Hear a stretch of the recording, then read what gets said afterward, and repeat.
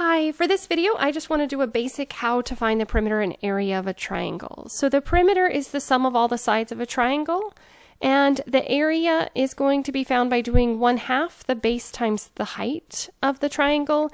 The height is always the perpendicular distance from one of the angles to the opposite side. Okay, you could use any of them. If it's given to you, make sure that you use that as your height. If it's a right triangle, then it's just one of the legs would be your base and the other leg would be your height. You would just ignore the hypotenuse for the area formula. Okay, for all of the examples that I have, all of the information necessary is given. I just wanted to do a basic one. Sometimes as you get into geometry further, you will have to find missing information. So sometimes, like if you're studying trig, you may have to use law of sines or the right triangle trig in order to find the height. But for all of these, I've given you all the information that you need in order to find both the perimeter and the area. So the first one that we have, to find the perimeter, all I would do is go around the outside. So remember, perimeter is always the outside, and just add up all of the sides. So the sum just means to add. So I would do 5 plus 8.5 plus 10.5. And when I add this together, 10.5 plus the 0.5 would put me at 11, plus 8 would put me at 19, plus 5 would put me at 24. The units for the perimeter are always going to be the same as what is in your figure.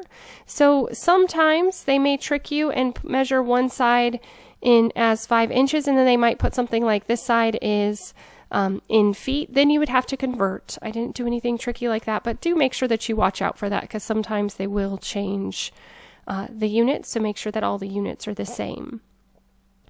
In order to find the area, we're just going to do 1/2 the base. So the base is what's perpendicular to the height. So I would do 1/2 times 10.5 times 4. And so really this is just 2 times 10.5, which would be 21. And so the answer to this would be 21 inches squared. Okay. All right, so moving into the next one that we have. On this one, we do have a right triangle that is given to us. So to find the perimeter, we would still do the same thing. We would just take the 13 plus the 85 plus the 84. Okay, and so when you add this up, you do end up with 182 feet. Okay, so this one does end up being 182 feet after you find the sum of these values. Okay, and then to find the area, you do want to find the two legs. So for my area, I'm going to use the two legs as my base and my height because they are perpendicular. So the height is always perpendicular to the base.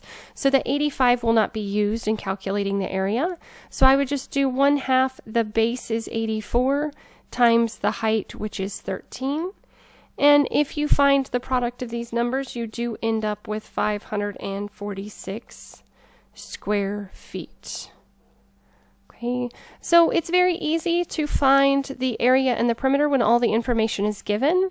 Sometimes you will have missing information, like for example on this one, if they hadn't given me the hypotenuse, I could have used the Pythagorean theorem to find the missing side and then add all of the sides up.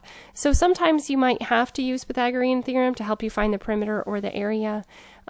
It's one of those things that if they give you all the information, it's very easy, but if you're missing some of the information, then it can be a little more challenging. As always, thanks for watching. If you have any questions, please let me know. If there are additional topics you would like me to cover, please let me know that as well.